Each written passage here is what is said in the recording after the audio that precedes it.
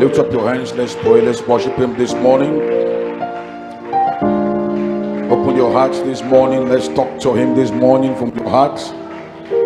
The deepest things of your spirit, the real things that lays deep inside of you, what you would love the Lord to do for you today. From the depth of your heart, say, Lord, here am I. Don't forget that God sees us for who we are based on the content of our hearts. So what is the content of your heart? The word. So this morning, express the word back to him. Express back the promises to him. What he promised to do for you. Yes, his covenant agreement with you. God sees us, he assesses us, he sizes us up based on the content of our hearts. Heavenly Father, we stand before you, God, this morning, Lord, with honest hearts based on the word. Lord, we can't be more honest than the word of God. So a good and honest heart is a heart that has the word as its content. And Lord, this morning we approach you based on the word of God, because the word of God in us is the believer. And Lord, we are trusting you, God, for all the promises you have given to us.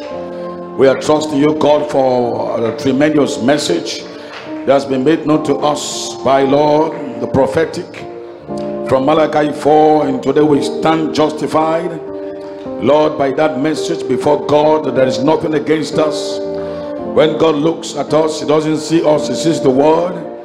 And Heavenly Father, we thank you, God, that you have called us to become partakers of your divine nature through this message.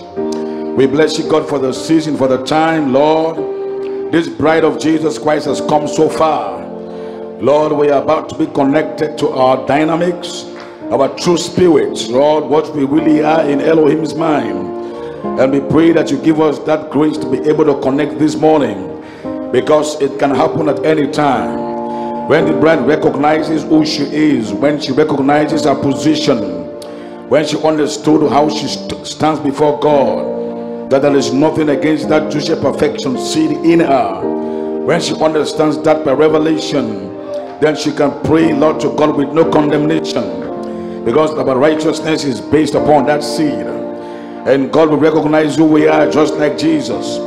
That was why his faith was perfect, because he recognized he was the word, and there is nothing against the word. You can never put anything against the word. So he stand before God justified. So his faith in God was perfect.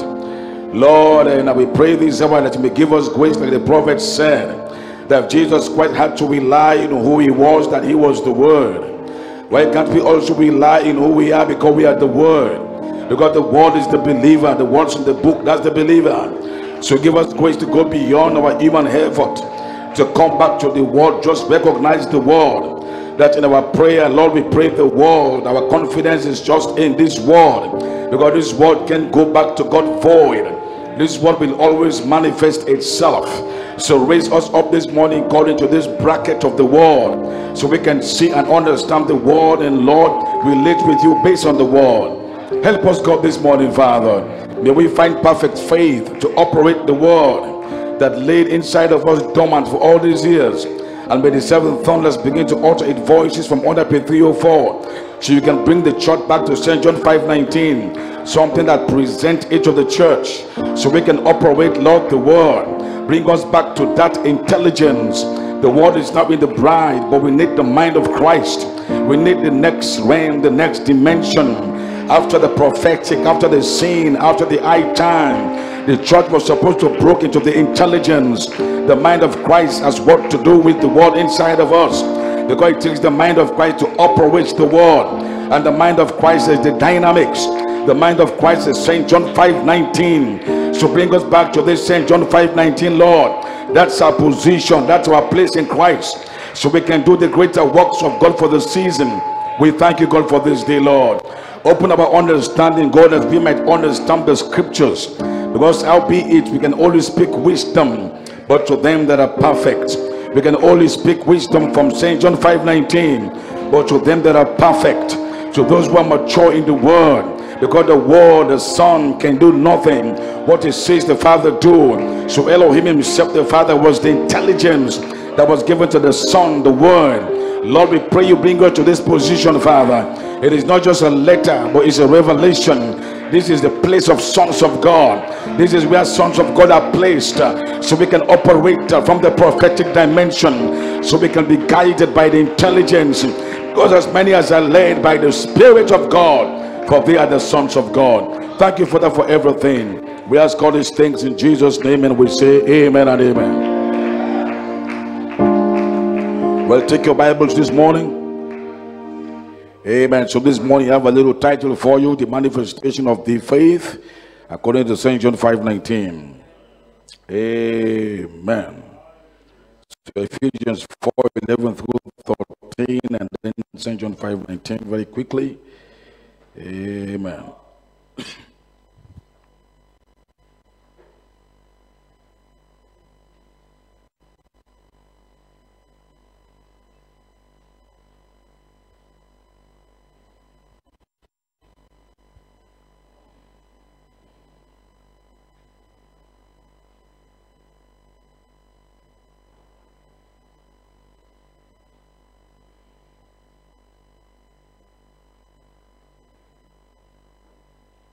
Sila.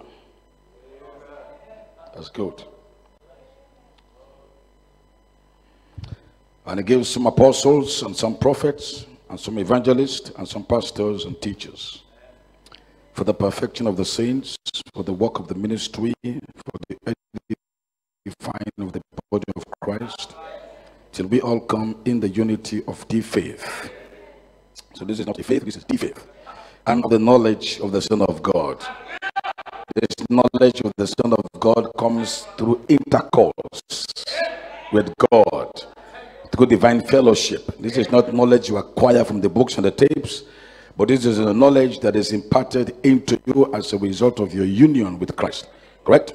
And then unto the measure of the stature of the fullness of Christ, that we henceforth be no more children tossed to and fro, and carried about with every wind of doctrine, by the sleight of men and cunning divine craftiness, whereby they lie in wait to deceive. So this is one of the things that God is trying to bring you up to: soundness in doctrine. Because no matter the feelings and the sensations you have, you will not be stabilized if you're not sound in doctrine. You'll be tossed to and fro with the anointing. Today you are up, tomorrow you are down with the anointing. Because anointing doesn't stabilize people. What stabilizes you is sound doctrine, sound teaching. Can somebody say amen to that, church? And so the 5 minutes twist says, when we bring to perfection, it says, henceforth you'll be no more children, tossed to and fro and carried about with every wind of doctrine. You are stabilized in God because you understand where you stand. So what stabilizes people is not anointing. Anointing break yokes, but what stabilizes you is doctrine. Can somebody say doctrine this morning? Teaching. So important. Maybe see that.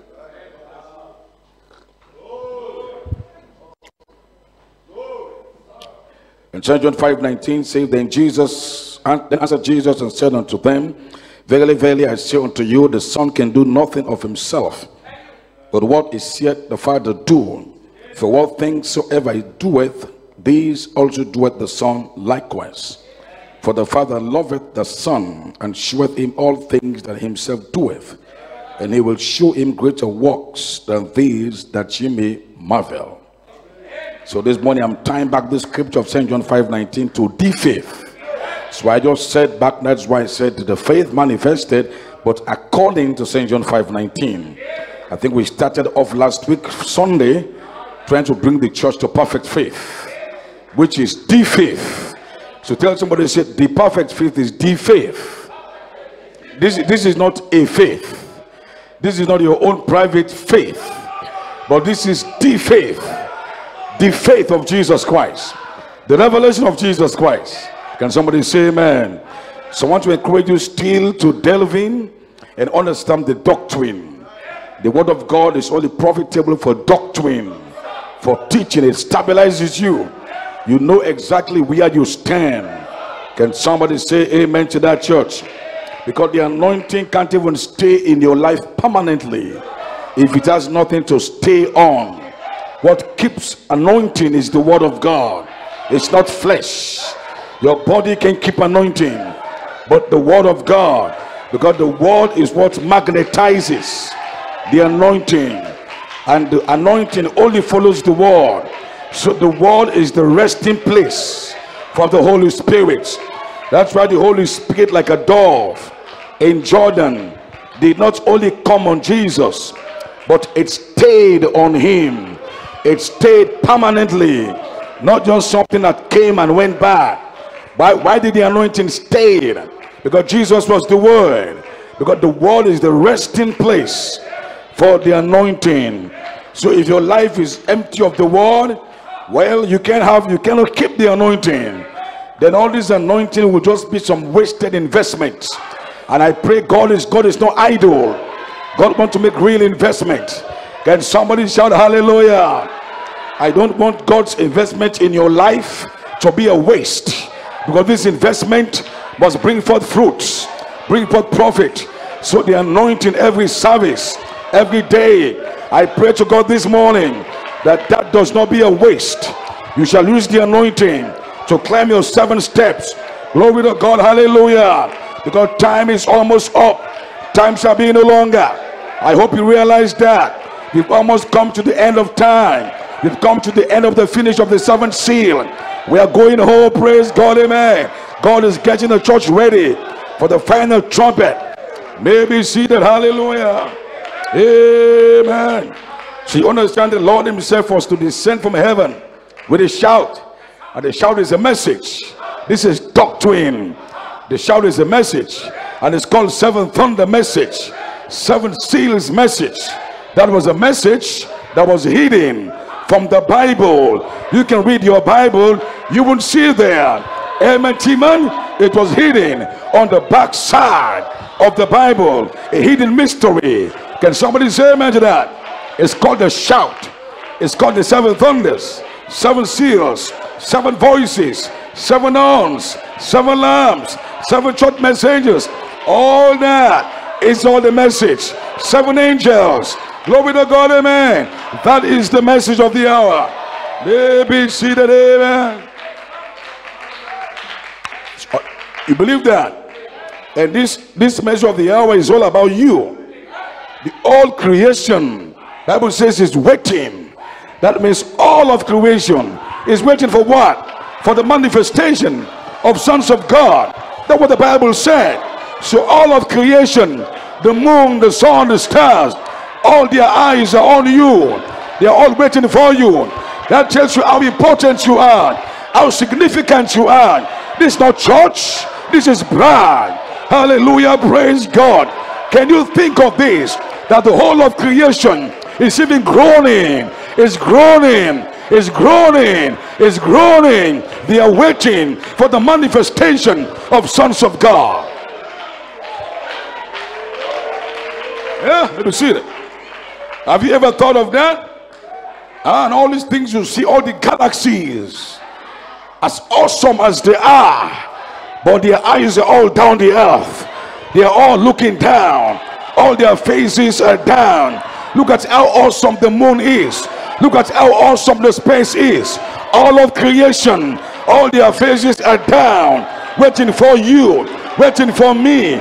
How can we play church? This is not playing time. This is time to press on.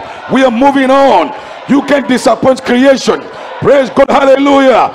They are all waiting for their redemption. They want to come back to their original state, but they've got to wait for you to come to perfection. Let me see that. Glory to God, hallelujah. Now you see why there was silence in heaven. I will see all of creation, all of nature, all the angels.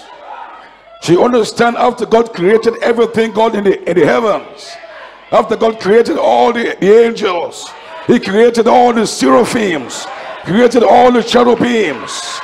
Man was the last thing that came forth, because after he created them, they were all waiting for one more thing.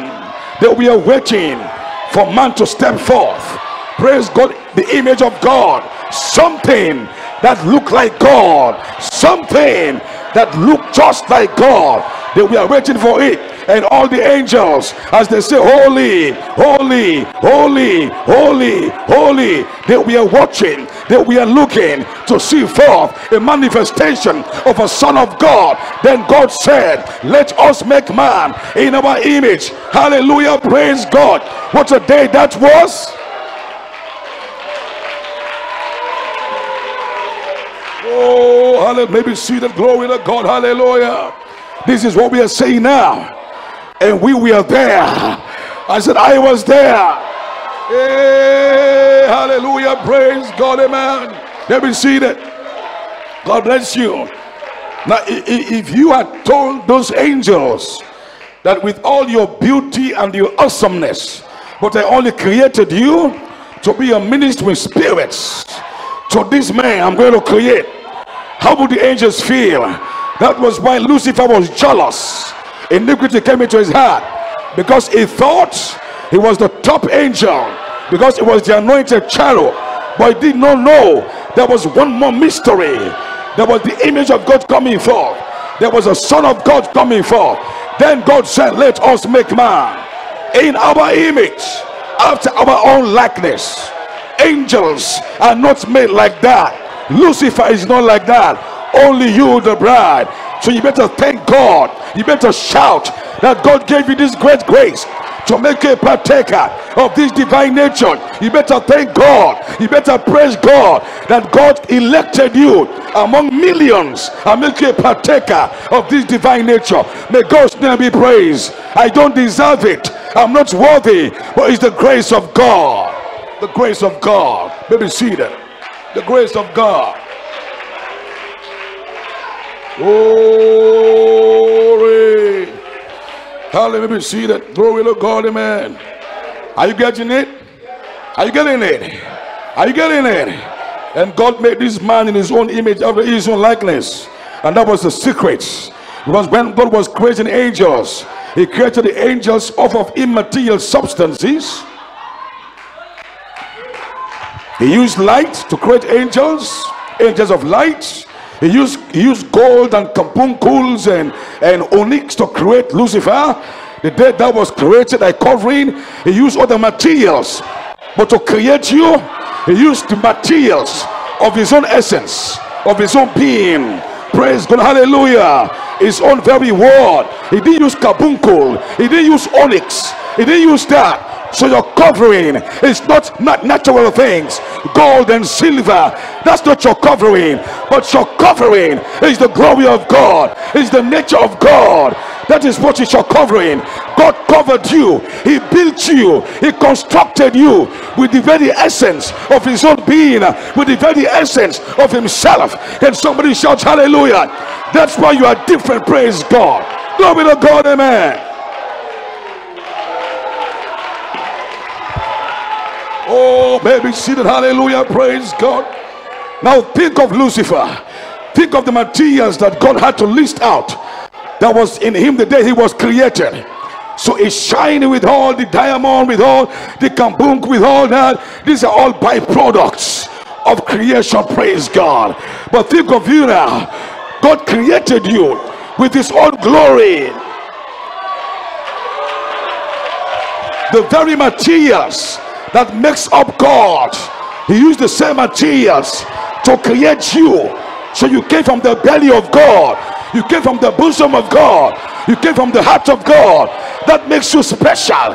That's why Lucifer was jealous of you. Praise God. Because when he saw you in the array of Elohim. You were a reflection, not of diamond, not a reflection of gold and carbuncle and onyx, but your reflection was 7 rainbows. Your reflection was God himself.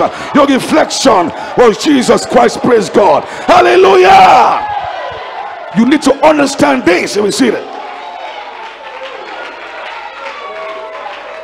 Oh, hallelujah. Maybe shall praise God. Be seated. Hey, that's why you cannot fall. Because you were not created from those immaterial substances, but your creation is different. You are created by the word.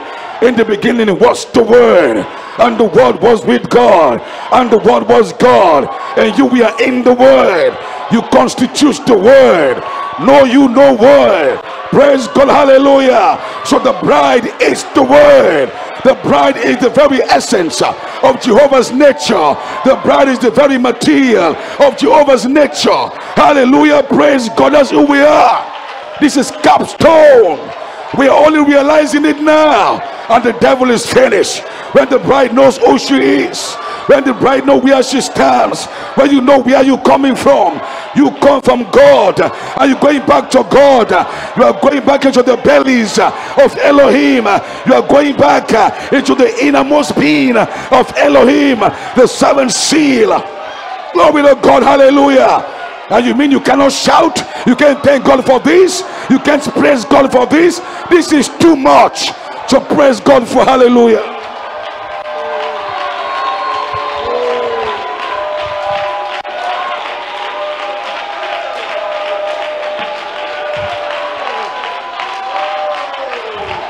Maybe seated. You got it now? And that's why God had to put some silence on the seventh seal. and what the devil does he know? He doesn't know exactly how you were created. God revealed how he created Lucifer in the day thou was created, but man is hidden, and all the angels are watching. Who is man? Who is man that thou art mindful of him? Who is man? It was angels asking, who is man? Who is you? They don't know, praise God. They don't know who you are. They don't know who is man. Who is man that he was made lower than the angels? But why did God give this man such honor and dominion? Why? God, that's a mystery. Let me see that. Let me see that. What is man? I'm going to Joe. What is man? Who are you? That was the Holy Ghost upon David when he mounted up in his spirit. He saw everything. When he saw man in his glory, he had to ask in his spirit, who is this man? Who is this man? Even though he's made lower than 7 angels, even though he's made lower than Elohim, but why can God give him dominion over all the things he has made? Why can God make him a custodian of all creation? Who is this man? That makes man a mystery. Mystery. Let me see that. Oh, let me see that. So now you see why the entire 7th seal is come down to one thing: man. That's the 7th seal. That's the only thing that nature is waiting for. That's the only thing that still remains mystery. What is man? Who is man? Is still a mystery. All down through the ages is a mystery. But thank God, at the end of 7 church ages, the mystery of God is finished. Now we know who man is. Now we know who we are. We are the stature of a perfect man. We are gods on the earth. We are Elohim on the earth. That's who you are. And when you say it, the devil is scared. I am Holy Spirit. I'm a spirit of God. I'm a child of God. I'm a child of the King. When you talk like that, you become deity express. Let me see that.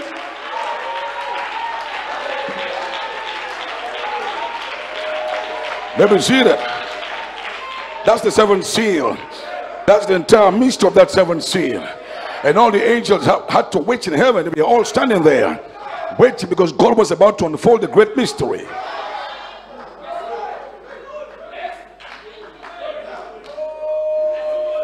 Because theologians have done their best to understand the creations of God. They understand who angels are, what angels are made up of, because all that is written out. So people who are looking for diamond and minerals, they worship the devil. Because they tell themselves that all these minerals belong to the devil. But man remains mystery. Let me take my name.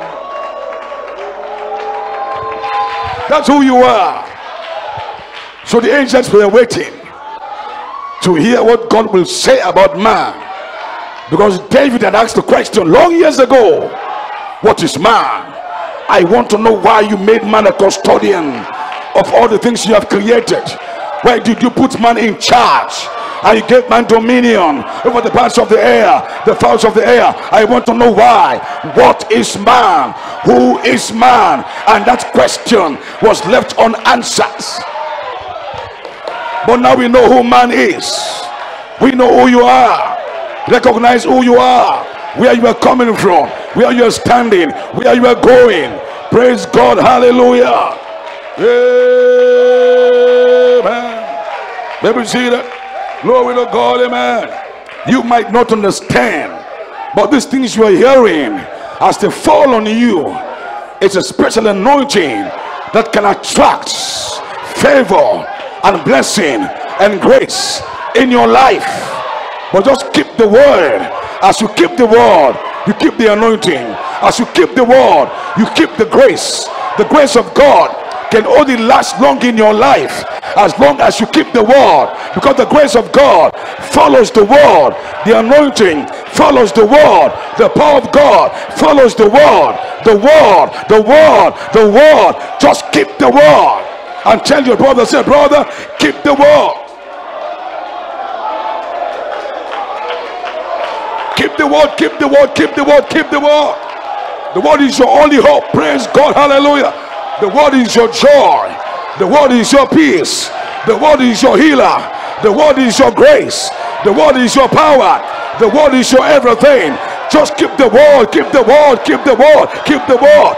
Don't mind your mistakes. The mistakes will always come. But just keep the word, keep the word, keep the word. Because you are coming to a season. When you come to your season, when the dynamics comes upon the world, all your weaknesses will disappear. They will all evaporate, because the word has the potential power to make you perfect. Just keep the word. Just keep the word, keep the word, keep the word. I'm not keep the word, keep the word, keep the word. The word can cast out the devils. The word can stop sin. The word can take out the devil. The word can handle sickness. It's all in the word. He sent forth his word, and his word healed. He sent forth his word, and his word delivered. So deliverance, healing is all in the word. In the word, in the word, in the word, in the word. It's all in the word, in the word, in the word, in the word. So we know where to find it. Praise God. Hey! Let me see that. Hellstone Gospel Tabernacle. We are going somewhere. Hellstone Gospel Tabernacle is blending into the bride age. Our change of name from the Hellstone Gospel to the bride age. We are going to make the bride age. And the bride age is the age of the headstone. And the headstone is a manifestation of the bride of Jesus Christ. We are going to make that headstone. We are going to make that bride age the final age before the resurrection and the rapture. Oh, hallelujah. May be seated. Hallelujah. Praise God. Let me see that. So you see why the enemy is jealous of you?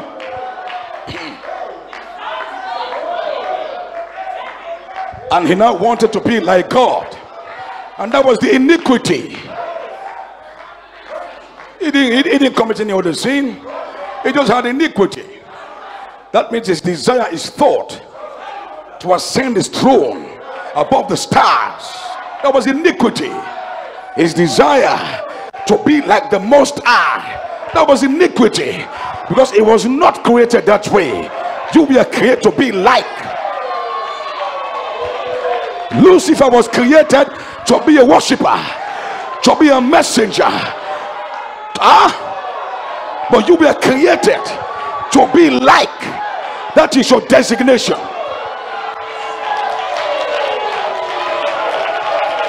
to be like Jesus. Glory to God, hallelujah. Glory to God, hallelujah.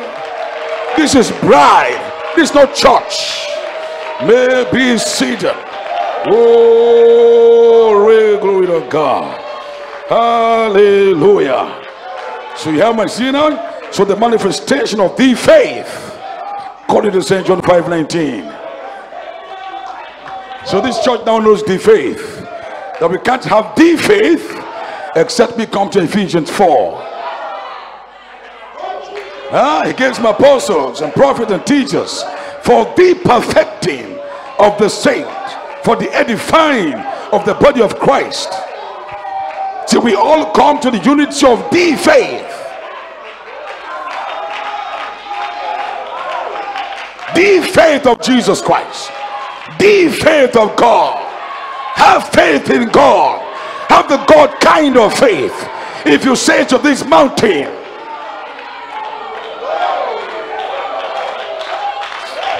maybe see that.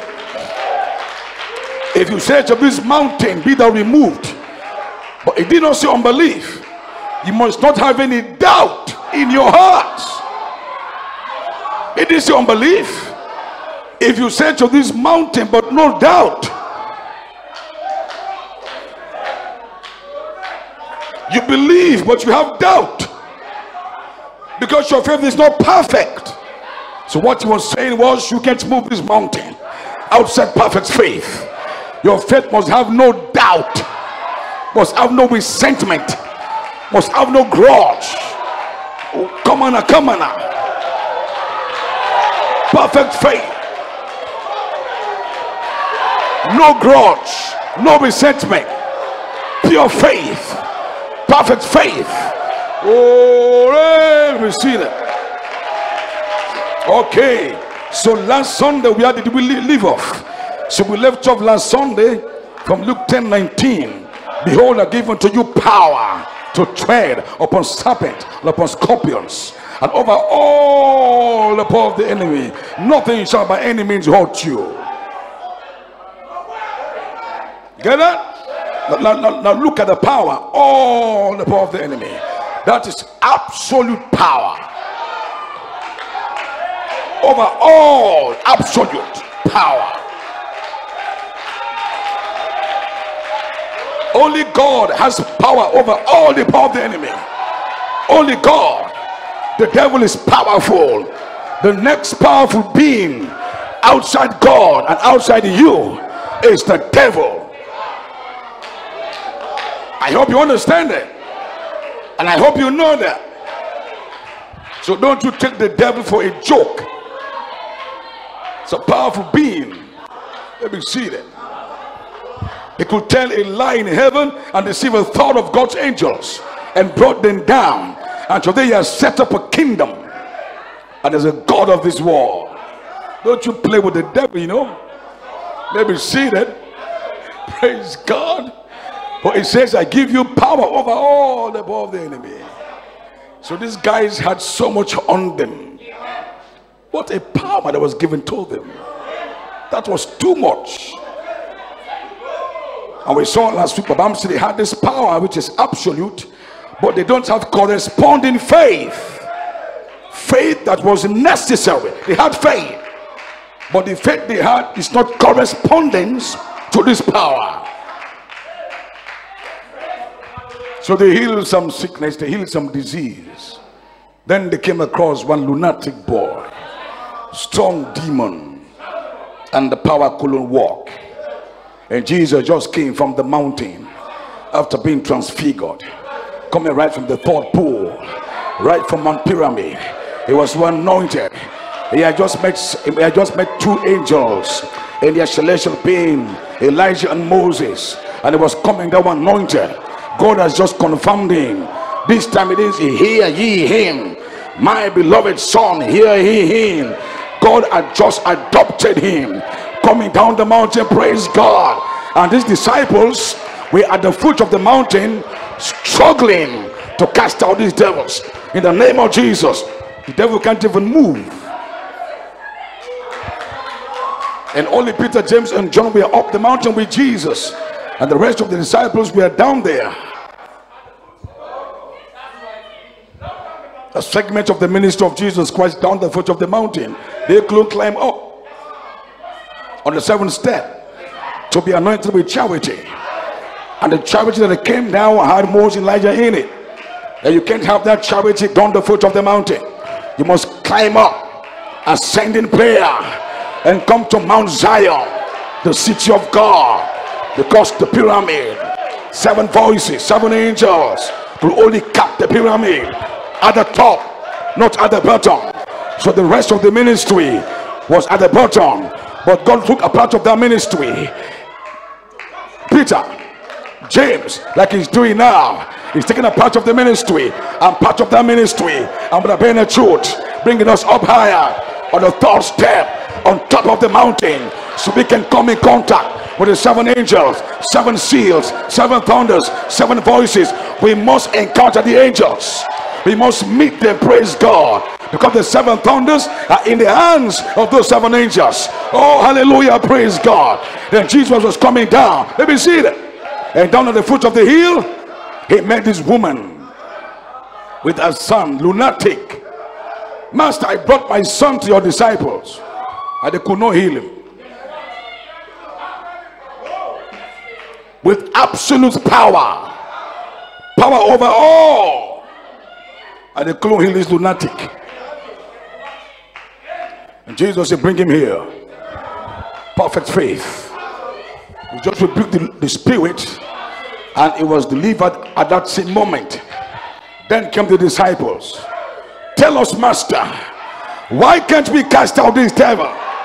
We prayed, we fasted, we spoke in tongues, we did everything. Why can't we cast him out? Here comes the secret. Because of your unbelief.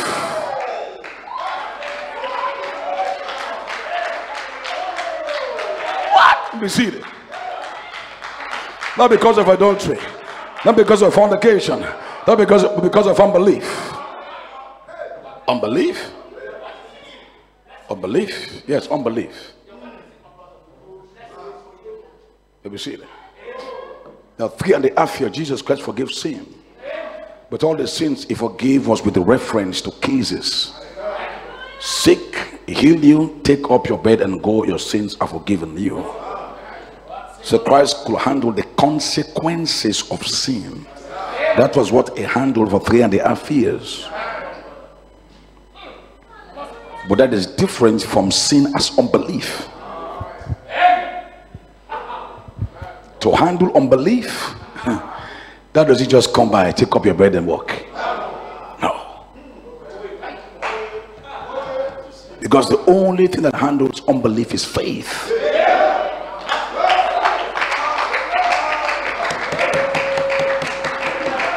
You understand what I'm saying now? So 3.5 years, it will heal the palsy.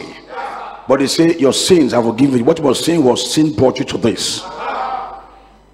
So you will the palsy, take up your bed and go, your sins I will give you. Your sins I will give you. The sins that caused this palsy is forgiven you. But that doesn't make that man a believer. Because to forgive sin, not the consequence now, to forgive sin is only the bride. I hope you get it. So this is not about being delivered. This is more than deliverance. Coming to church, you are delivered from this, from that, but you still don't have faith. Then what happens? If I pray for you today, you are sick. I pray for you today, you are healed. Your sins are forgiven you. God healed you as a proof that whatever is the cause of that sickness is gone. But I hope that sickness won't come back. But most times you get sick again. Then you come back for another deliverance, and then you are delivered. You say praise God. After a few years you come back sick again. But if you get the faith, if you get the faith, you can't be sick no more. Praise God. Let me see that. All right, I hope you get it. I hope you see it. And God can't forgive sin. The sin question can't be handled for 3.5 years, because the wages of sin have to be paid for. The wages of sin must be death. There has to be a sacrifice for sin. So Jesus Christ did all that. He forgave sins. Your sins are forgiven you, but it can't forgive sin. It can't take away the nature. So even these disciples who we are with him, who we had called sanctified, still had unbelief. He had to take them on the other side of the atonement. He had to cross them over to the other side. He had to bring them back to Eden. Praise God. Hallelujah. Glory. I'm excited this morning, because I'm happier, because I'm free. Oh, maybe see that revelation. Maybe see that. So he gave them this power, absolute power over all the power of the enemy, but he didn't give them the faith to operate. That's why just after he told them, after he said, oh, behold, I give you power, and they came back, say, oh master, we use the power, spirit are subject unto us. He said, oh, don't reject because of this, because he knew you're going to have some bottlenecks somewhere down the line. But whether reject because your name, see, so it connected the rejoicing. Your name's up in the heaven. Because why? You can't come to perfect faith except you take the book, because the words in the book, that's the believer.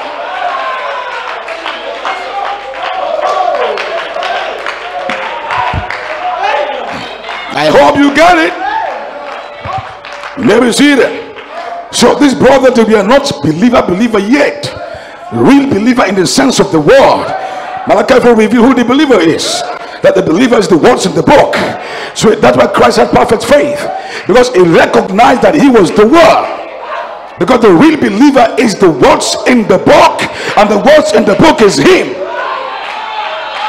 and there is no unbelief in him. Let me say it again. Who is the believer? The words in the book. He said that's the believer, and the words in the book is him. Who is him? Jesus Christ. And there's no unbelief in the word. So the word is perfect faith.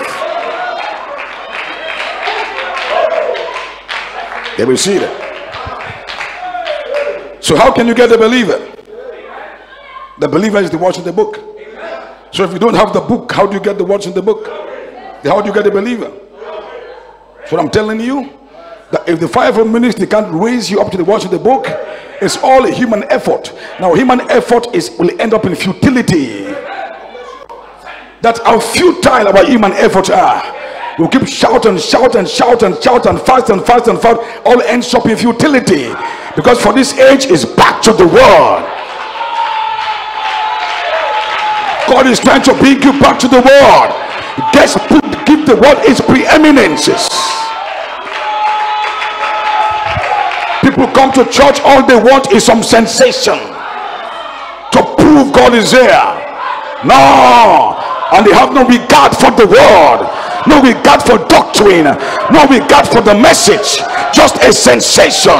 I can't pastor that church. This is not Pentecost.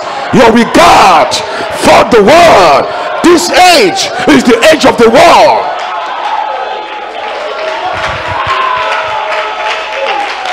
And if the ministry is not careful, you are going to drag us craftily back to Pentecost. They only come to church for sensations. So they build their faith on sensations, on emotions, on fastings and prayer, and they've abandoned the word restored back by the prophet, because they are getting results based on sensation, not real promises. We are not going there back. We're marching forward. Take the word. No, tap your brother. Say, brother, take the word.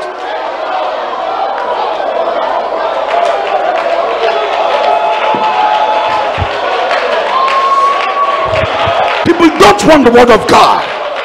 Real Rejoice on the word. The word is your only hope. The word is your only hope. The heavens and the earth shall pass away, but my word, just hang on to that word. If I die, let me die on the word. I can't leave the word. If I'm going down, let me go down with the word. I will not leave the word. Hallelujah, praise God. The word can't fail you. It will always stand with you.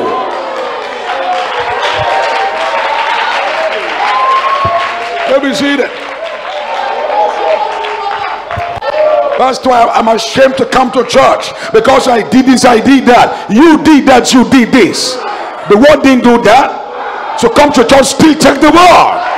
If the pastor blasted you last week, he blasted your flesh, but you are the word. Come back and say, I repent, but I'm still hanging there, because the word is my only hope for change. I can't bring real change without the word.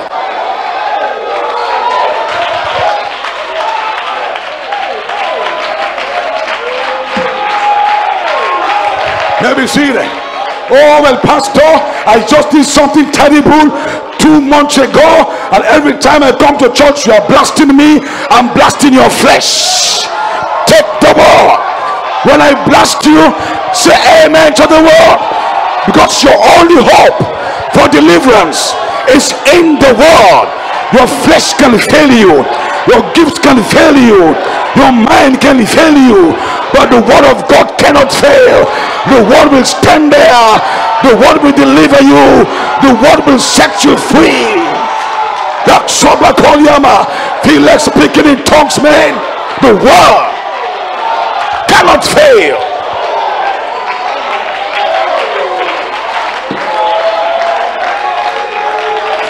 Every see that. The word. But when you try to abandon the word, you begin to try on your own human effort. Let me try. Let me do some fasting. Let me do some this. This ends in futility. How far do you go? Your flesh is weak. Your flesh is terrible. Praise God. But God gave you a promise. The word. Keep telling yourself it shall be well. Till my change come, I'm holding on to the word. God can't fail me. The word cannot fail. Now I look nasty, I look so terrible, but I'm holding on to the word. Then you come into season, Elohim season. Hallelujah, praise God. Then God looks down, he sees the word in you, and he sends down the Holy Spirit. It sends down the dynamics to begin to operate the word in you. By the time you know it, you begin to be transformed. Transform, transform, transform, transform. Hallelujah, glory to God, because the potential power to transform you is in the word. Word.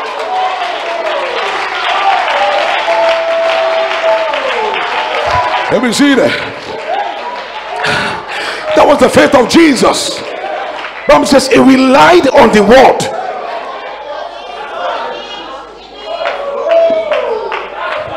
He didn't just know the word though. He said he relied on it. He depended on the word. And that is what we cannot do as a church. Just depend on the word. The word says you shall be sealed. Depend on the word. If I'm not sealed last week, but God said so, I shall be adopted. Because God said so, I shall be delivered. Because God said so, I shall be perfect. Because God said so, I shall be raptured. Because God said so. Rely on the word.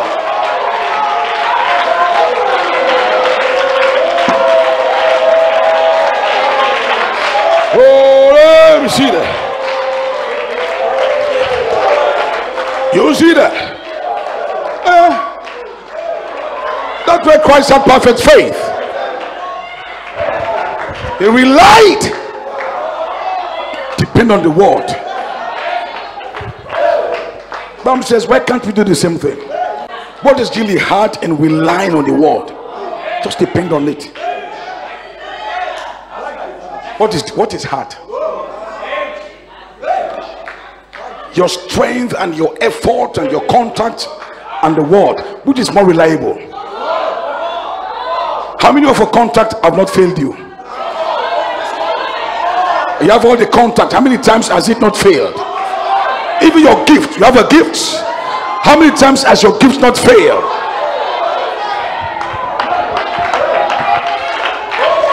But one thing cannot fail. Vindicated reality. The word cannot fail.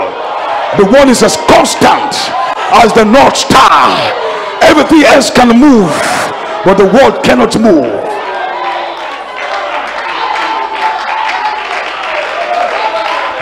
Oh, what do you see?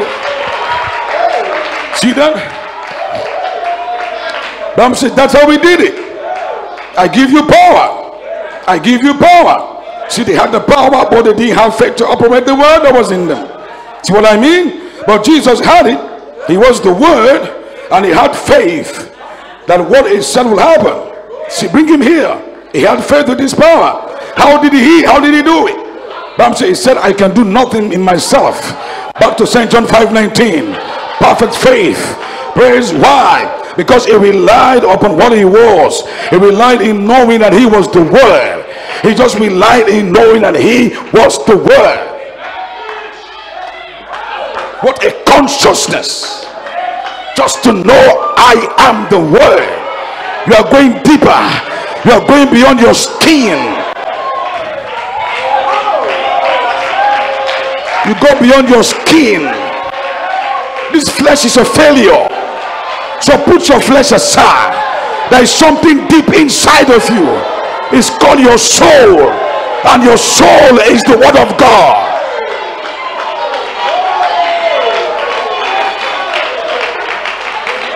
Let me see that. He relied in knowing that he was the word. So now you see the disciples where they missed it. They had the power, but the book had not come down yet. The book wasn't open yet. And Christ just told them, this your rejoicing, it is only short-lived. Begin to rejoice because your names. So if this rejoicing is not connected to the book in heaven, it will be short-lived. It's only emotions.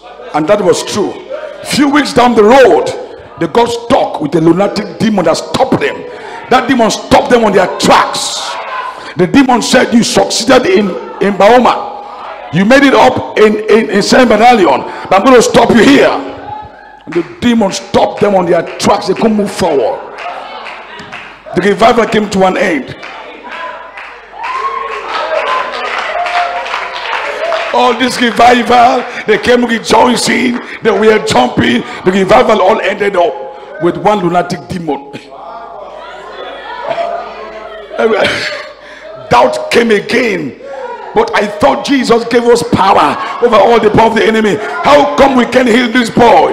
The revival ended up. The fires all ended up. The altar became empty. And then came Jesus to put fire back on the altar. Bring him here. In the name, just cast him out. He said, Master, why can't we do it? Look at how we are sweating. We are sweating in Jesus' name. In Jesus' name. In Jesus' name. Look at how we are sweating. How did you do it so simply? Because you have unbelief.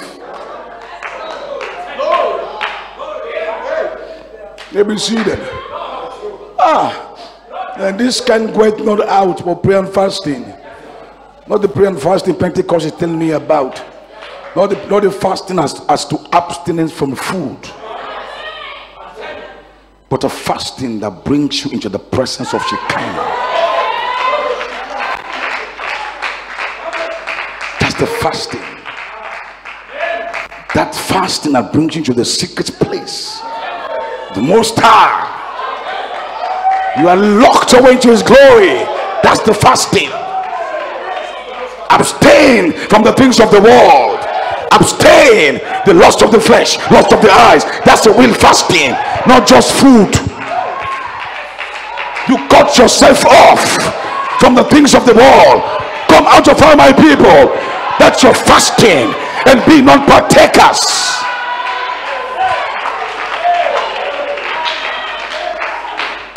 Not just trying to cut yourself off of food, but you are still enjoying the pleasure of TV, the pleasure of the Nigerian movies. That's not fasting. You just opening doors for ulcer.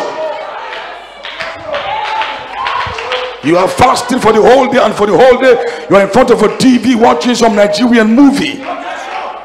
And the only fast, you don't eat rice.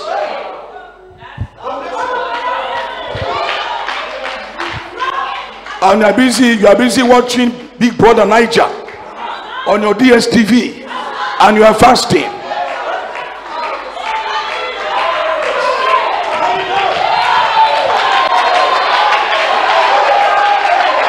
Huh? Hey!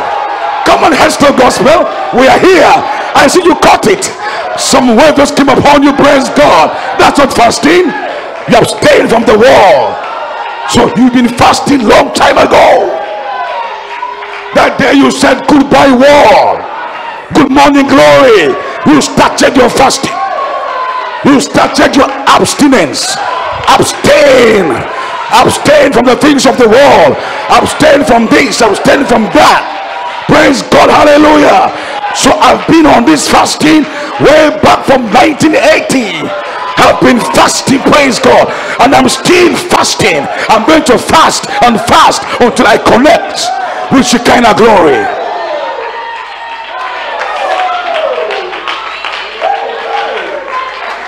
Maybe see it.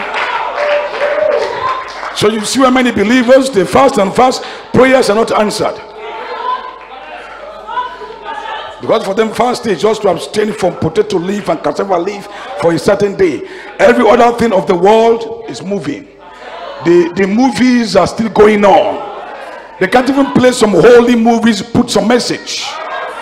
They still watch the same Big Brother Niger, still watch all the AIV, still watch all the filth, and pray no abstinence, praise God, and you are fasting. That's not fasting. You're just wasting your time and God's time. But we are here now. Seventh time to give you faith. Real fasting is back.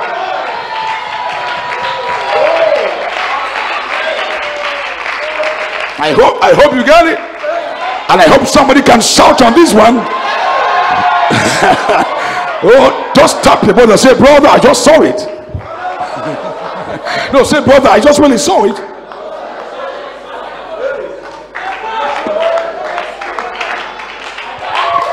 Sister Umo, I just saw it. You see that? So how many fasters are we going to have the next month? Oh, that's good. That's good. That's good. That means our next month fasting, all the TV is short, all the Big Brother Niger close, all the AYV close, all the internet lockdown, and give all to the Lord Jesus Christ. Now you're getting ready. You abstain from the things of the world.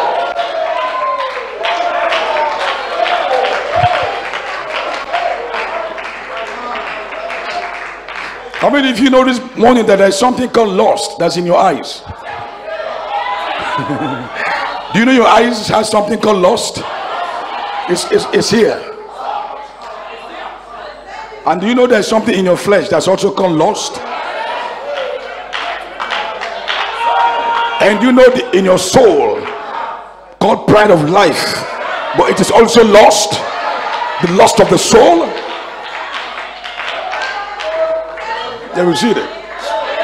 So this is your eyes. Your eyes like to see new things.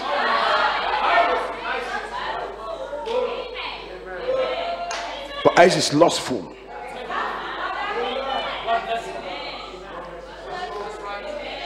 Lust of the eyes. That is a mote that's all of our eyes. So no man has a right to condemn any man until you first remove the mote. The mote in your eyes. That's the mote. Christ will remove that mote so you can see more clearly. Because once your eyes are lost in, your eyes are not single. Lost of the eyes, you see this, you want everything. Your eyes is lost in. No, Pastor, let me just look. Let me just watch the pornography. I'm not doing it I just want to watch. Let me just watch this movie is going around. This movie, the things I'm hearing there, I just want to, just for today, let me just watch. That's the mood.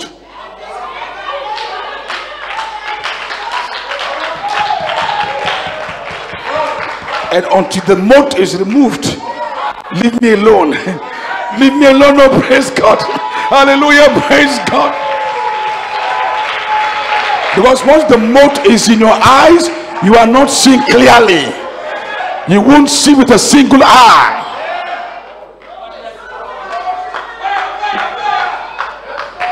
You have a very good car that is serving you. Lost of the eyes, you have seen one car, you want it again.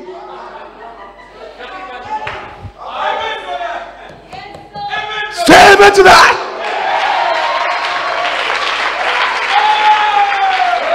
Hey, these eyes. What's wrong with these eyes? The eyes. Say, God, change my eyes. Are you getting it? That's the mood. We only have it. After 1 year of the same phone. After one, they want the phone again. Your eyes have seen something. They keep sending the phones on your phone. Now, the latest one now, the eyes begin to lust. Let me just have a look.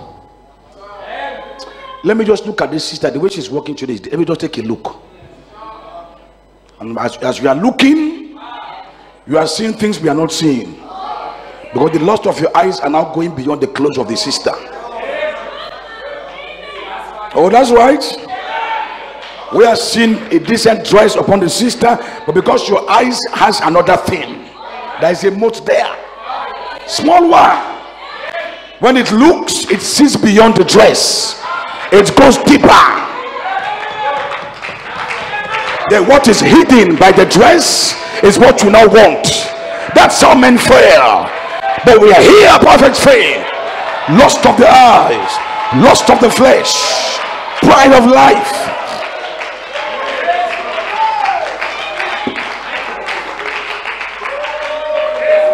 So sometimes you have to turn your face quick. And don't you joke with this. Don't become too spiritual. No matter how spiritual you are, the lust is there. But once you come to St. John 5:19, God take the two eyes off and he replaces your eyes with the eyes of vision. Then all you see is what God sees. It take your two eyes off and give you 7 eyes. The 7 eyes of the Lamb, the 7 eyes of Elohim. Oh, glory to God. Hallelujah. Can somebody say amen? Those are the eyes I'm looking for. 7 eyes, 7 on 7 spirit. So until you can get those 7 eyes from God, these your 2 eyes are full of lust. Lust of the flesh. You know your flesh, of course, is very lustful. Look at your flesh now. It is so lustful. Even though God give you a dark complexion, you want to be fair because you saw somebody fear. Your eyes saw somebody who is fear, and now you look at yourself, you are dark, you want to be fear. Your flesh is going after that.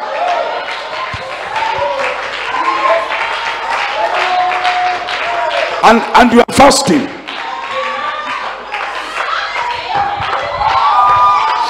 And we are all fasting. Now tell somebody, say, brother, I'm not seeing it. I'm not seeing it. The mote is going off of my eyes. I'm not seeing it.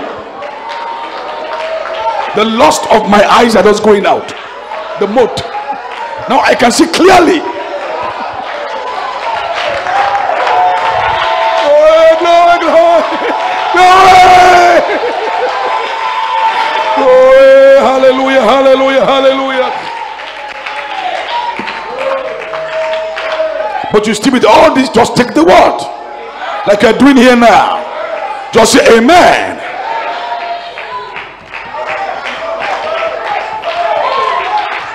That's maturity. Lust of the eyes, lust of the flesh. That how did lust come into being? Now lust is not another form of love. Lust is perverted love. It looks so much and feels so much like love, but it's the nature of it, because lust is self-centered. That's what lust is. Lust cares only about its own self. Love for yourself. A love that can't reach out to others. A love that always have an ulterior motive to it. It's a conditional love. So it's not pure. It's not perfect. It's lust. So why do men lust? And Paul tells you, Paul tells you, Peter tells you how, James, tells you how people sin. First, you have to lust. Lust is the reason for temptation. So every man is tempted when he's what? When he's drawn away by his own lust, the lust of his eyes, lust of his flesh, lust of his soul. That's how he sins. So if there was no lust, they won't begin to sin.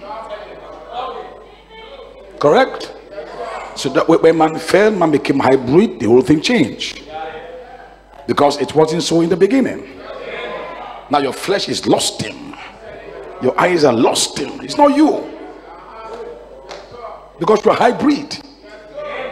But in the beginning it wasn't so. Is that right? So lust is when love is absent. Divine love is absent. But when love comes, when divine love comes, a love that doesn't vaunt itself, is not puffed up, doesn't care for itself, that love that only cares for others, that feels for others, that love that shows concern for others, that love that sees what others don't have and tries to provide it, that's the love of God. When that love comes, lust can't operate. Are you getting it? Now, so these men didn't have perfect faith to operate the word that was in them. Because what the faith they need was a faith that worketh by love. They don't have that faith yet. Faith that worketh by love, that's perfect faith. When your faith is operating under St. John 5:19, because Elohim the Father himself is love, and here is the Son, the Word. So the Word placed under the spirits, and the Word is faith. But now the faith, which is the Word Jesus Christ, is being operated by the Spirit, the intelligence, faith working by love. That's perfect faith.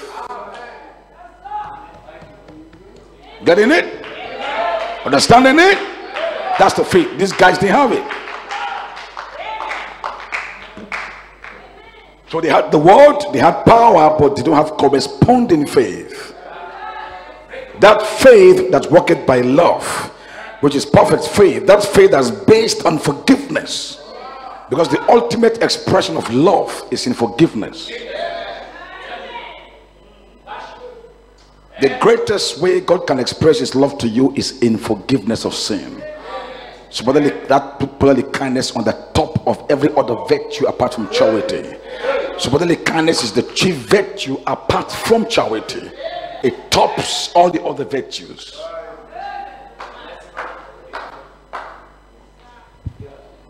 This is powerful, you know. Now, brotherly kindness is not about what you don't do to those who offend you. Jesus Christ made it clear in St. John in Matthew 5. This is exactly how he wanted to forgive. This is forgiveness. This is how you become like your Father in heaven. He said, St. John, Matthew 5, he said, you have heard that it had been said, thou shalt love thy neighbor and hate thine enemy. That's what is out there, right? But he said, but I say unto you, love your enemies, bless them that curse you.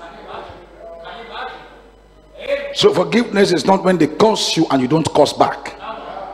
That's not forgiveness. So forgiveness is not what you don't do back to those who have done something to you. That means rightfully when they curse you, you are supposed to curse them back. And if you forgive them, it means if they curse you, you don't curse them back, you forgive them. But that's not forgiveness. This is forgiveness. Forgiveness is bless them that curse you. So forgiveness is what you do,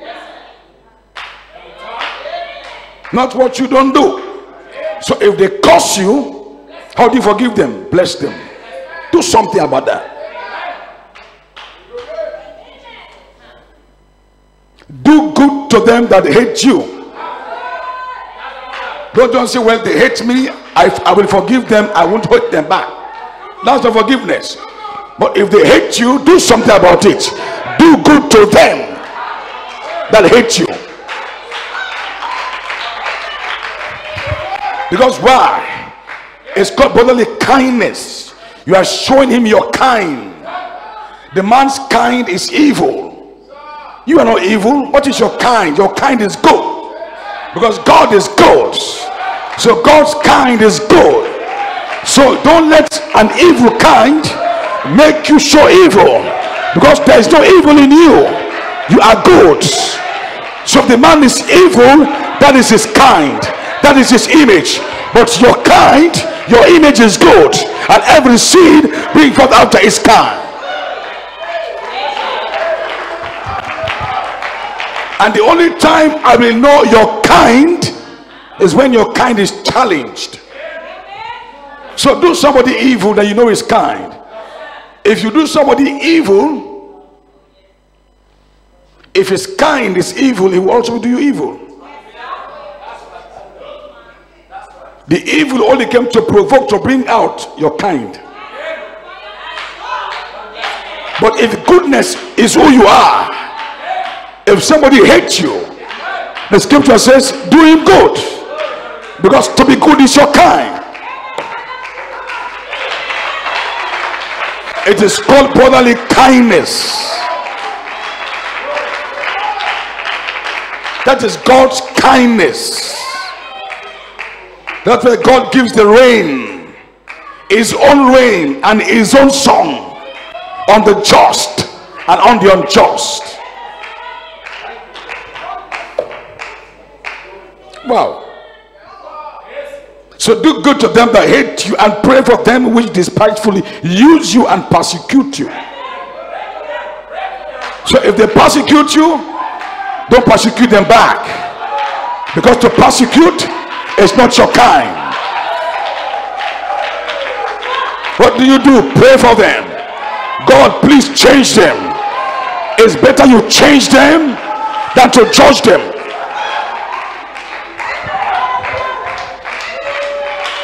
God, change by the mercy. There is no glory in judging people and destroying them. But what is more glorious, if the sinner changes and come back to church, then God is glorified, that God is great.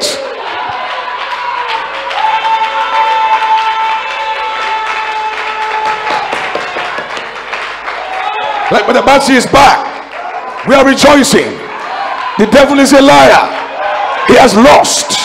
He kept you so long, but they prayed for you. Now you are back. You are smiling, clapping your hands. The devil has failed. Look at John. Look at Christina. Look at your wife. We are all happy. Shame to the devil. Shame to Satan. Shame to the enemies of the cross. This is more glorious than to have heard that Abasi was killed in an accident, and we will say, oh, God has judged him. But it would have been a shame to the cross, because if he had died, they will say, look at a Christian, look at how he died. The shame goes back to the cross. But thank God for the cross.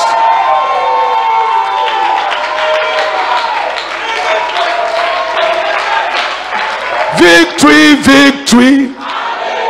Hey, hallelujah. Hallelujah. Victory, victory. Jesus conquered the devil. Maybe see that. It's finished. This is my old Pentecostal song. Praise God. Hey, hey. Maybe see that. See that ye may be the children of your Father which is in heaven. For he maketh his sun to rise on the evil and on the good, and sendeth rain on the just and on the unjust.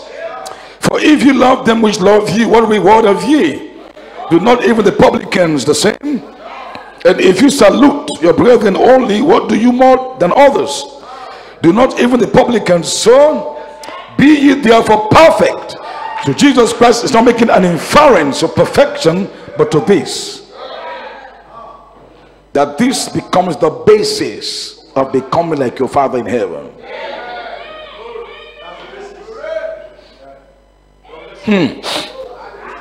Be ye perfect, even as your Father which is in heaven is also perfect. So now that's why we say perfect faith is based on forgiveness. Now I just showed you the scriptures where it's coming from. Because Jesus saying be ye perfect was based on just what he told you, that even he himself as God gives his rain and his sun to the just and the unjust. He doesn't withhold his rain from the people who curse him, from the Mohammedans. He doesn't withhold the anointing from those who don't believe the message, even though this message was the Son of Man in the prophet. But he still blesses the Pentecostals, who are even saying that Brother Branham was a false prophet. He still gives them some signs and wonders, and that must not lull you away.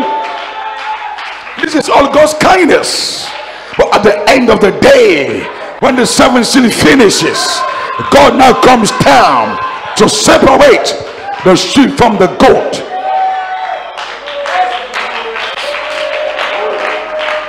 This is his goodness. And it's sometimes unbelievable. The same people who said that Brother Branham was a failed God's general, that he went into error. Look at Benny Hindem, what they will say, but God still blesses them with the anointing. And that is even perverting your eyes. How can they have it, you don't have it? Because you see that I said, because you don't have doctrine. A man that is solid, he's not carried away. This is all God's kindness.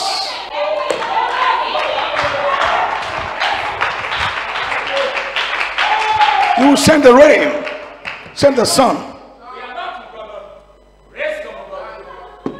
but be perfect. So God sent the prophet, the anointed ones at the end time, false. But this is all God's kindness. What? Giving them real miracles. And not only have they torn down this message, they are speaking evil.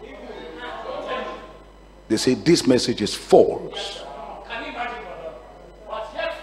Abraham taught things that are false. The doctrines came from hell, but God still blesses them.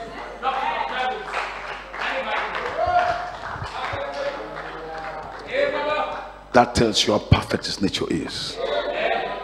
That's God. You can do that, or he can. But he now says be like your Father in heaven, with this reference.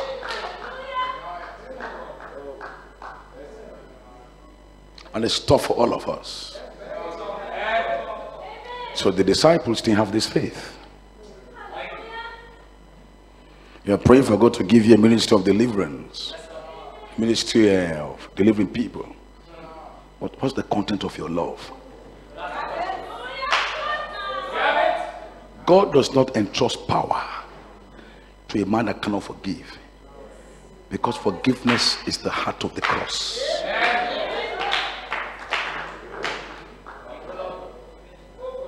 Are you getting it? So God doesn't give power to children. They give power to sons. And how do you tell a mature son? Sons who are mature forgive. I told you 2 weeks ago that there's a gospel of salvation But there is a gospel of the kingdom. The kingdom gospel is for sons, not for children. Now the gospel of salvation requires that you believe in the Lord Jesus Christ and you are saved. But the gospel of the kingdom is predicated on power, because the kingdom of God came not in word but power. So it is the kingdom goes with power, not salvation. Salvation, all you need for salvation, just believe. But to operate the kingdom, you need power.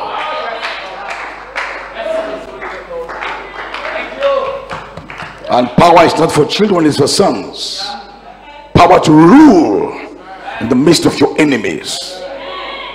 Power over all the power of the enemy. That's for adopted sons. Sons in whose heart is a desire for the kingdom. They have no private agenda. They are dead to self. They're not even doing it because they want a ministry. They want to come out, cast out devils, go back and sit on the pew. They are not doing it because they want a ministry. They just want to see God's kingdom going forward. So they don't have to be at the back and they pray and somebody get healed, and because somebody get healed, they now say, I'm a minister. No, that is too private. Can somebody say amen? They say, no, be there. I'll just pray for you. Praise God. Because their motive is just the kingdom.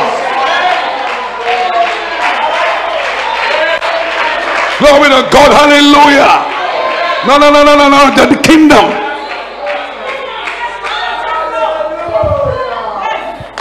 They don't assume that because, well, now they can sing and people getting slayed should be interpreted as I'm pastor. No. Motive is not correct. When the kingdom is your focus, you don't have to be seen. You don't have to be noticed. God sees you in secrets. He sees you in private, and he wants you openly. Oh, somebody say amen to that, church. Maybe you just happen to know that the anointing in this church, you prayed all night. You spent hours praying. Lord, bless the pastor, anointing. And you came to church, you saw your prayers answered.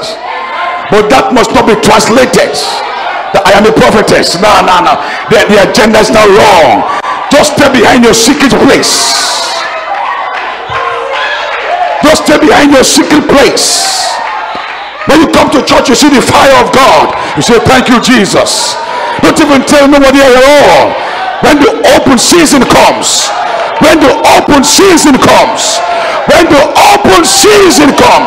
God goes and picks you out and place you here and begin to announce you and begin to talk about you. Hear ye him.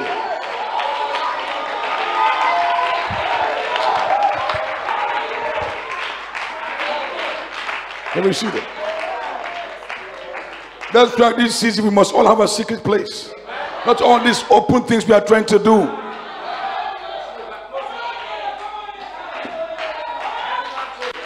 Because all these things we are doing, what is in your heart, is because I want to be a minister. It's not about the kingdom. I want to be a pastor. So all this your fasting and praying is for ministry. You don't pray for ministry. He said he gave gift to men. Go and sleep. If God calls you, you can be in the wrong bar. You pick it there. How do you pray for a ministry? I don't get you. Ministry, he gave gift unto men. Look at Peter, was a fisherman. He gave him the keys of the kingdom. You don't have to worry. Oh, somebody say hallelujah. Just find your secret place.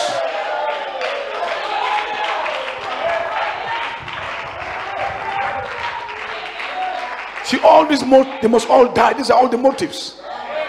You see a sister in church, by the grace of God, God is now using her. He's made 2 or 3 prophecies. That is now beginning to be translated into prophetic ministry.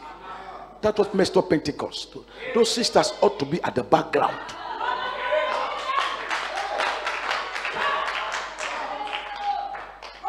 Well, how come she's not the one when she's the one giving all the prophecy? It's a body. You see, because this hand is the one that can lift up this thing. My head can lift this, can carry it. Does that make this hand the head? Tell me now. Because this my hand can lift up Daniel. Amen. Does that make this hand my head? No. It is still hand. It must stay as hand. Not because you cannot lift up some heavy things, you say no, I'm to be the boss because I'm the lifter. What is the head doing?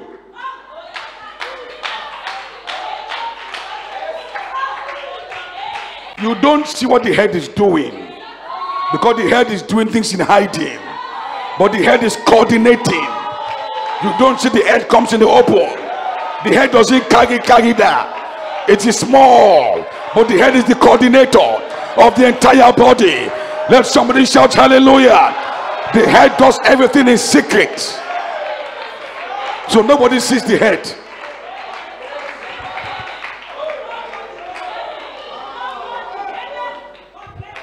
The kingdom. God begin to use you now. God give you a spirit to be talking to people, and you are getting influence where they once talking to them, they cannot trust you. Because they cannot trust you to be telling you things, they don't even tell the assistant pastor, the pastor. You begin to translate that I have a ministry. People have been called out to do those things. That's how men just jump. Because in their heart, it's not for kingdom. They want a ministry, they want popularity. No. Let your heart be the kingdom. Because as I said, when the open season comes, God will take you from the secrets. The Bible says he will reward you openly.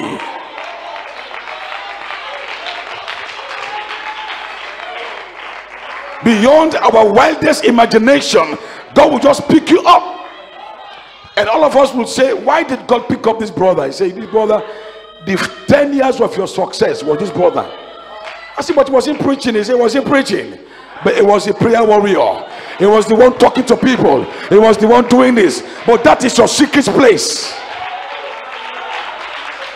That is your secret place. And you don't have to say it. God has to say it for you in the open.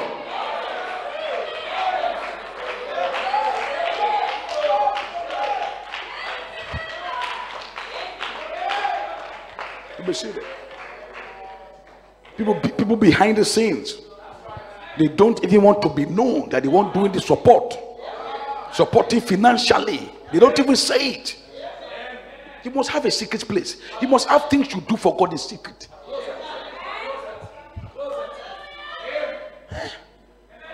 At the time I had to caution the brother, God bless him. He had to come to all of us.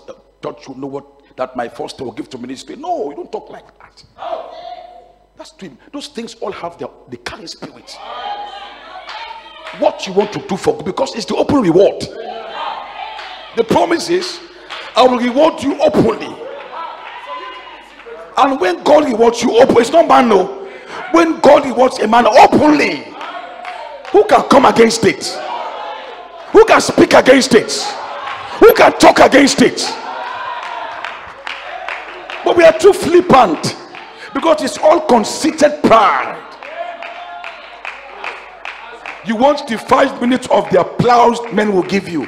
Wow, it's Brother James, it's Brother Daniel. Well, that's what they have done to you.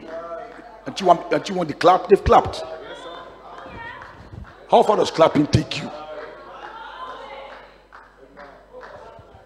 Have a secret place. Have things you do for God that only you and God knows.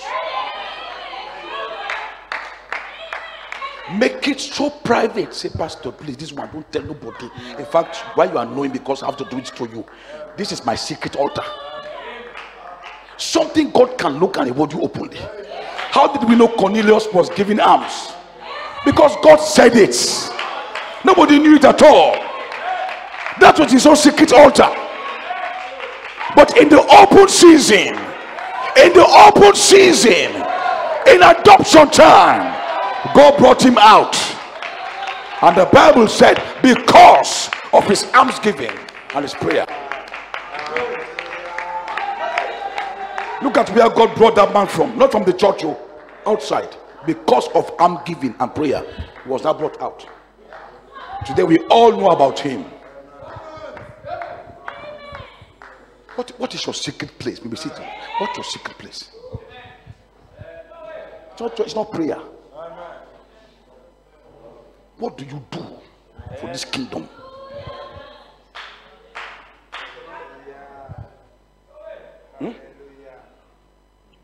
I'm praying for 2 hours.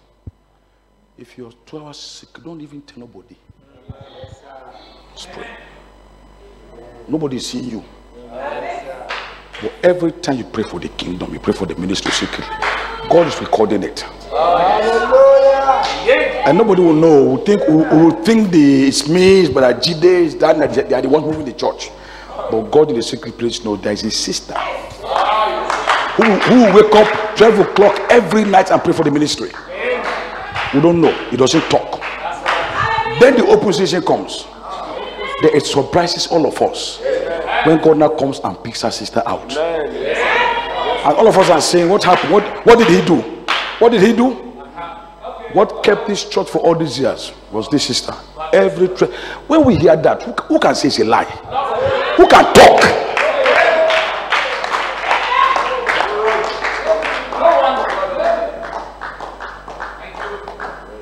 You are helping the ministry, you are pushing the ministry to give the ministry pride. Don't want the pastor to beg, we're going to support him financially. That's not something you allowed. Amen. That's right. How do you know if you're the one keeping this pastor going? Nobody will know. You are the secret behind this pastor's move. This pastor is getting a car, you are behind it. That can be your secret place. Because it is all to push the kingdom. I would like to see this pastor begging. This pastor driving an old car is a servant of God. Behind the scenes, your pride is that you say, man of God, doing well. And they just see the pastor living well. Nobody knows how. They are surprised. How is the pastor living well? The secret is there. Then come the open season. And you could be sitting there, they think, oh, is this pastor? Oh, it's James. Is this? Nobody knows. Because she tells nobody. Because it's for the kingdom. That if this pastor is famished, if this pastor lacks, that can be an instrument the enemy can use. So if God bless, I'll be supporting, but don't make it trumpet. You know this church, every month I'll give 50 million. That's okay. That's your reward though. And she not clap you and they don't clap. Okay. But a man, 5 minutes they have forgotten you. But because you don't have secret place, your prayer, all of us know you are praying for church every 2 hours. He said, do these things in secret. He said, if your arms giving, but what he's saying, you can be giving, but you must come to a point where even giving must be like secret. You must have secret givings. Everything, there's a secret part of it. So your prayer, there's a secret part. We pray open, but we must have secret prayer life that only you and God know what is in your heart. In your giving, at times you give, but have secret.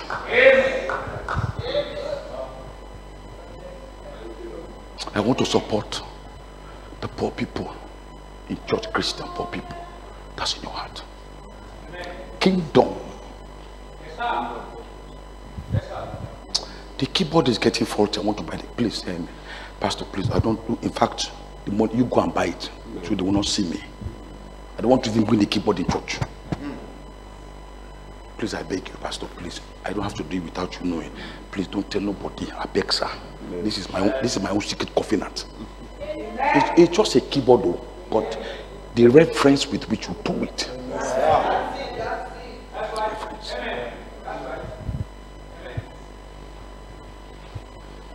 Then nobody sees it. They just see a keyboard in church. Nobody knows. Even the leader doesn't know how the keyboard comes about. And nobody's seeing you. Then the open season comes. When that opens it, all of us will be thinking, well, it should be Brother Conteh, Brother Daniel, and Brother James. They are the ones that God should be vindicating. We begin to see strange manifestations. We begin to see Brother Moses coming over. Where was Moses? What was he doing in church? God said, what was he doing in church? You don't know, eh? Let me tell you.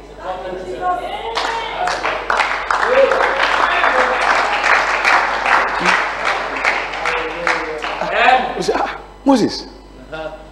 What? And when God talks about a man, who dare you to raise your tongue against him?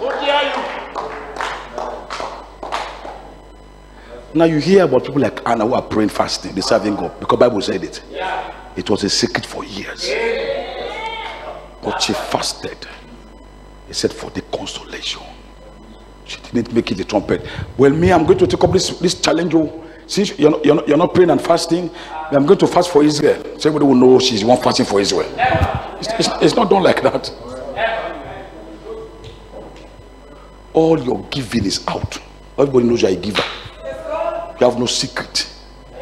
You have no ministry that you are supporting in private that nobody knows, only you and God. So everything of your activities, God put a secret part. So your giving, he said give, you can give.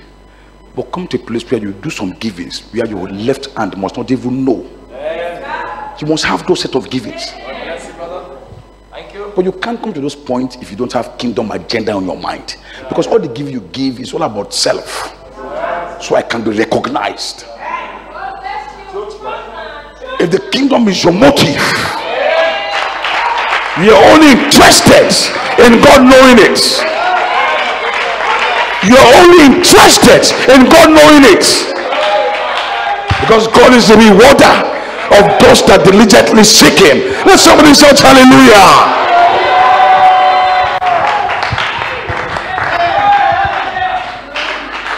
And when you do those things not based on secret covenant, they don't hold.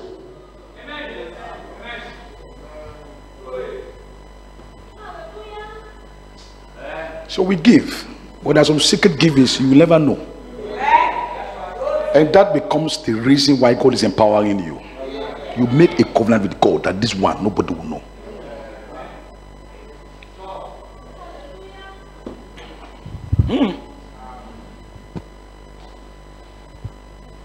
You will never know that one. That becomes the source of the man's power. The other ones are in public. But the covenant one, oh no.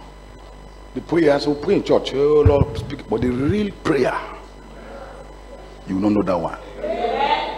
The secret.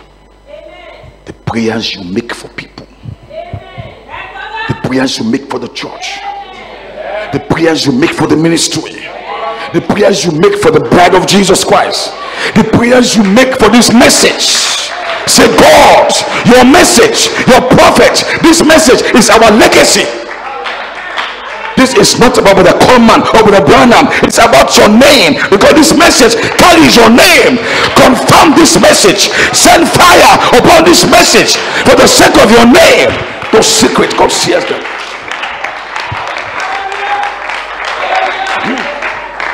Your burden is for this bright kingdom. Secret. When you take up those fastings for the kingdom, nobody knows that's one. In fact, you are trying to let nobody know that you are fasting. Fast for yourself. You can come and let us know you fast for your vehicle, fine. But have some things you do in private. That's what I'm saying. Not that I don't say don't give openly, but have a giving. Something God can reward you on in the open. That is what you call secret place. But you're a Christian, you have no. Where is your secret power? When the scripture says, if this hand give, this must not know. The day you don't, if you give, if all your giving is, that is how it is. All your giving, if left give, right will know. Bible says you have received your reward. So you end up giving, you don't get the reward. So it is not the giving that brings the reward. It is how you give. If there is no secret behind your giving. So the only giving that God rewards you for It's the giving you give with your left and your right hand does not know. Which means as you give most times in the open, learn to have a giving where even your left hand, not to you now, my left hand must not know. That's how secretive it must be. My left hand must not know.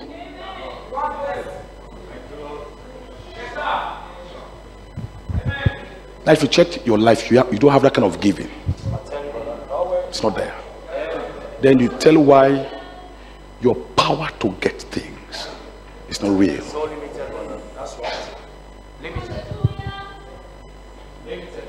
And you see what I'm giving. I'm giving. The reward, the secret is not in the giving. The reward. Why some men can't lose out? They have a secret. So all you see is what God gives them in the open. How are they doing? How is they getting it? You will not know. You don't know the secret things we are into that nobody knows. Those are things we'll never say. That becomes your altar. Church, we're here. Church will say, now I see it. Church will say, now I see it.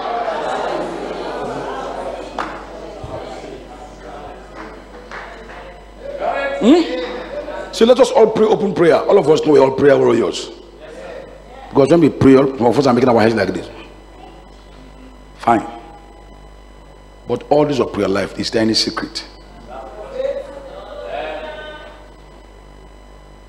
We all give. Now we're going to give offerings and all of us will see us giving. But do you have any secret giving that becomes a covenant? In fact, when you are giving it to the ministry, you don't even write your name. To make it that secret. I just want to give this in support. The kingdom. I don't want any recognition. I don't want nobody to announce me. I don't want to. No, it's for the kingdom. Something God in you alone sees.